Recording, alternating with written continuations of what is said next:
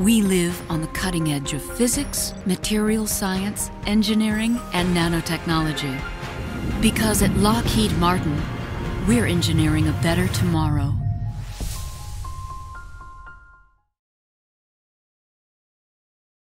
Hello, everybody. How are you? I didn't hear you.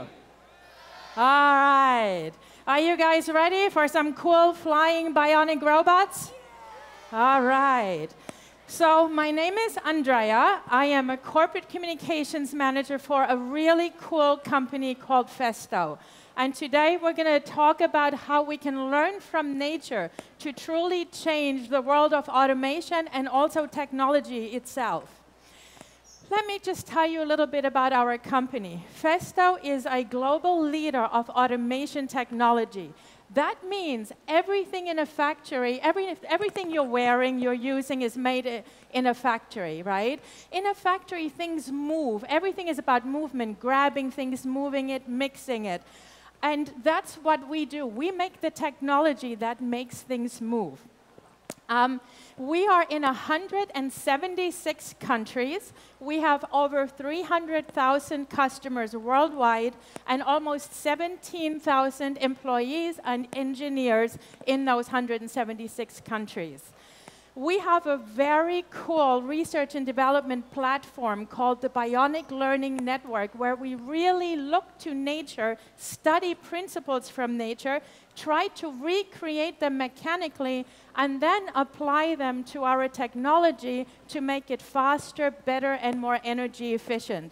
And because of that R&D platform, we have 2,900 patents worldwide, and every single year we come out with about 100 new product innovations. In the US, we've been for 44 years. Our headquarters are on Long Island in New York.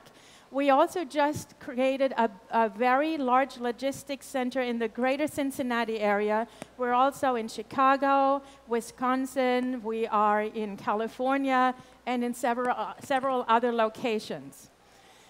So I just mentioned that pretty much everything nowadays is made in a factory. I can also tell you that our technology is in over 200 industry segments.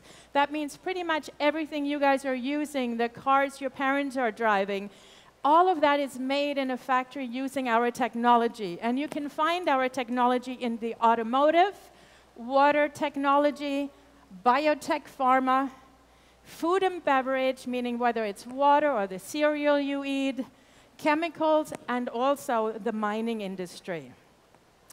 Does anybody want to guess what biomimicry is? Go ahead, yell it out.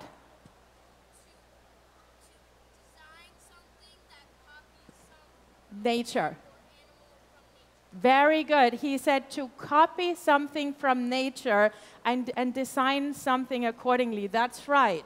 Biomimicry means we're finding innovative solutions based on nature's time-tested strategies and principles. Because nature, as we know, has perfected movement and everything else over millions of years through evolution. Animals are perfectly adapted to their environment and as efficient as they're ever going to get. Did you guys know that Velcro was actually created as part of biomimicry? A Swiss engineer took his dog for a walk, and a burr was stuck in the dog's fur, and he could barely get it out. Now, like a typical engineer, he didn't just throw it out, get annoyed. He instead looked at it, took a look at it, and he saw these tiny little hooks at the end of this burr. And he realized it's those hooks that make it stick. And that's, if there's one thing I want you guys to walk away with today, it's to really understand that you too can make a big difference for all of us.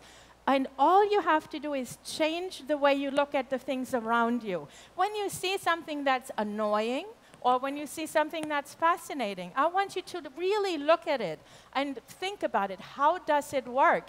And you might be the next engineer that will change our lives, because I guarantee you, every single one of you used Velcro on their shoes when you were little. Am I right?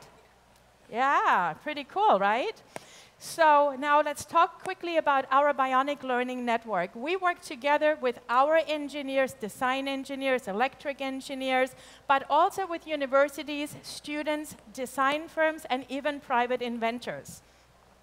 And if you look at the left column, everything in a factory is about motion, moving, gripping, grabbing things, and nature does that already automatically, so it makes sense for us to look at it and really study it.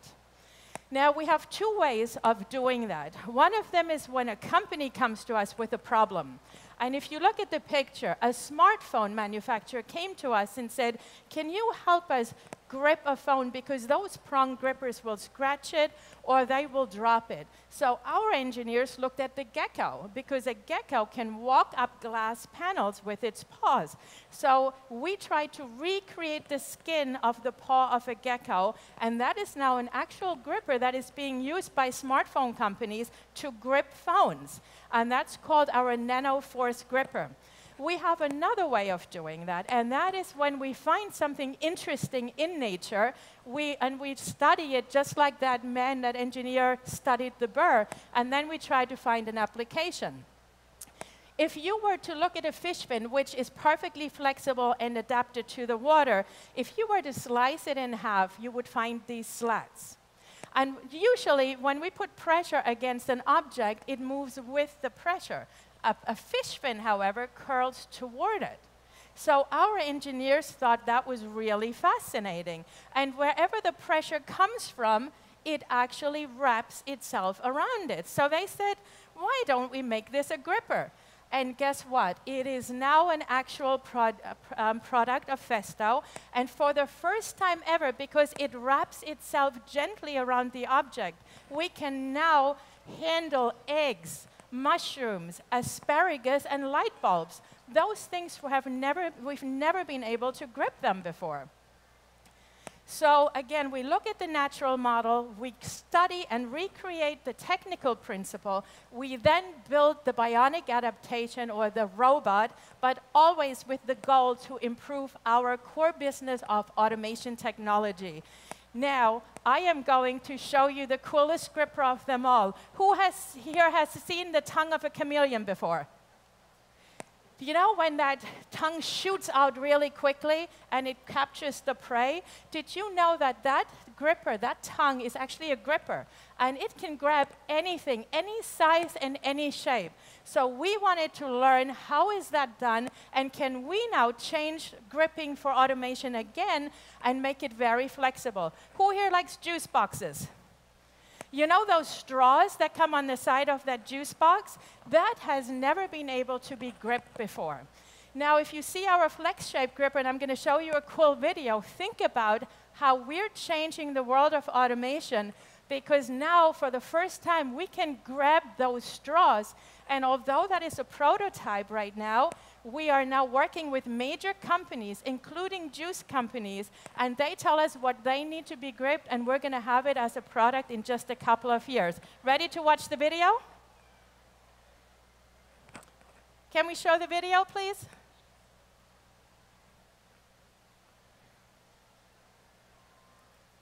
There you go.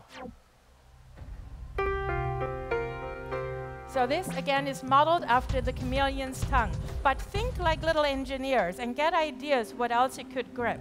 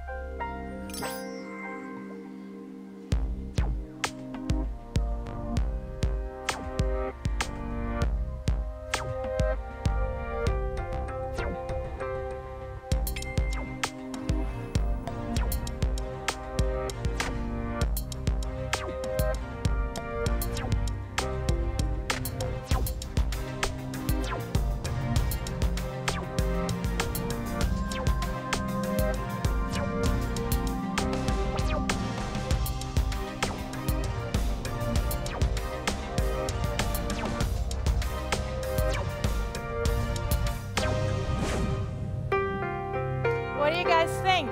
Pretty cool, right? So what are some of the topics that our engineers think about? It's energy efficiency, using less energy to make things move. Why? Because it's going to cost us less, the end user, but it's also friendlier to protect the environment and reduce the human footprint. Lightweight design, finding materials that are lighter so we need less materials and also use less energy. We also know that animals that know how to learn about food sources and communicate about them have a big advantage.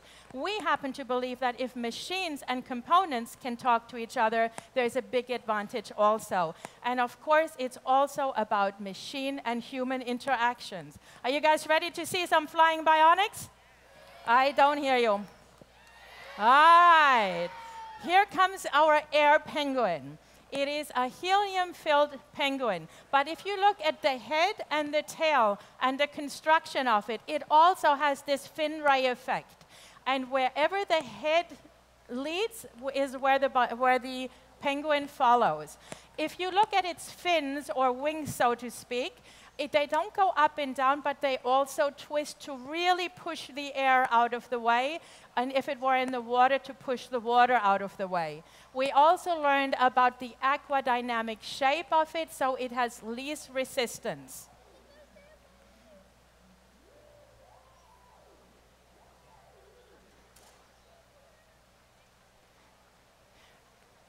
And by the way, while we won't have time for Q&A, if you guys have questions, we're going to have another presentation in room 147 where you can ask all the questions you want in case you have them, or you can visit us at our booth 1823. I know a lot of you have questions. Marcus?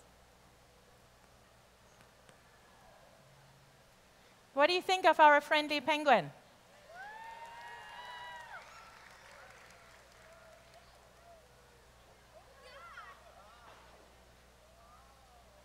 You guys are a good audience. Nobody jumped up. You want to see the air jelly? Okay. Now, if you look at the tentacles of this air jelly, it's again this fin ray effect, so it has the smooth motions exactly like jellyfish have in the water. And again, this is what we learned from creating the jellyfish. We have them in water, our aqua jellies. We have them at our booth, and also this flying one. It's a very thin, flexible styrofoam, so it's flexible and lightweight. It is also filled with helium. And if you look carefully on the inside, you see a black stick and a silver ball. That ball is a weight, and as the remote control shifts the weight, just like in nature, jellyfish lean over. You've probably seen that before. That determines the direction that they swim in. So we've really built this exactly as close to a jellyfish as possible in terms of movement. Looks like you guys in the front will be fanned.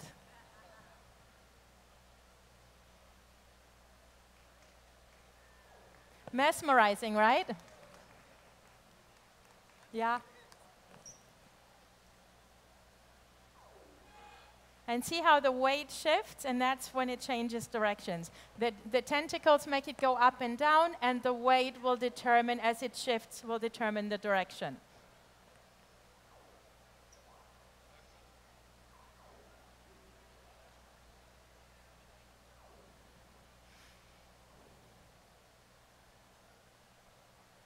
You guys want one more?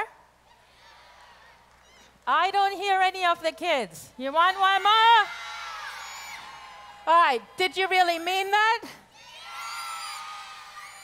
All right, how about we show you our e-motion butterflies?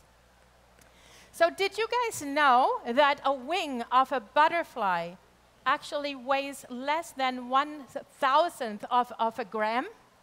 And yet, that tiny light butterfly can sometimes fly 1,000 kilometers and at a speed of 50 miles per hour. So that's something that fascinated us, to have such a tiny, lightweight insect that can fly that fast and over thousands of kilometers of distance. So we recreated them. Now, if you were to take a butterfly wing and you were to stretch it to 1 square yard, it would only weigh 11 grams. That's way less than half an ounce. So we had a lot of technology that we had to integrate into this tiny little thing. The wings are only foil and flexible with carbon fiber. And the body is just a carbon fiber rod, but a ton of technology integrated into just a tight space. You ready? All right.